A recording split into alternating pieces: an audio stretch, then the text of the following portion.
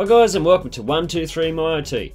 In this video we will show you how to fix the error this copy of Install macOS application is damaged, and it will also fix the error OS X could not be installed on your computer.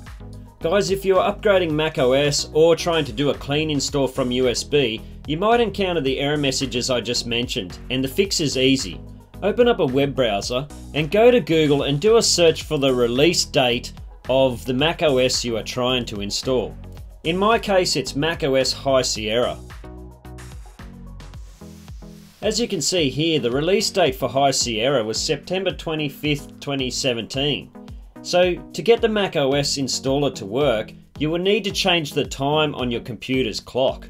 Open up the date and time on your Mac and unlock it with the admin password. Once you have it unlocked, take the tick out of Set Date and Time Automatically. Set your time back to just after the release date of the version of macOS you are trying to install. So for me, I am going to set my date to October 2017. This tricks the installer file to thinking that the date is 2017 and will install macOS on your computer.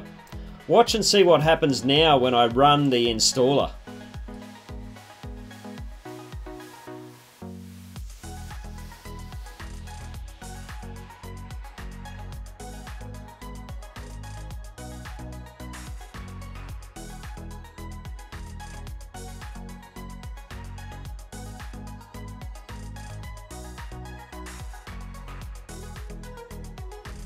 There you go, the error is gone and macOS will continue to install.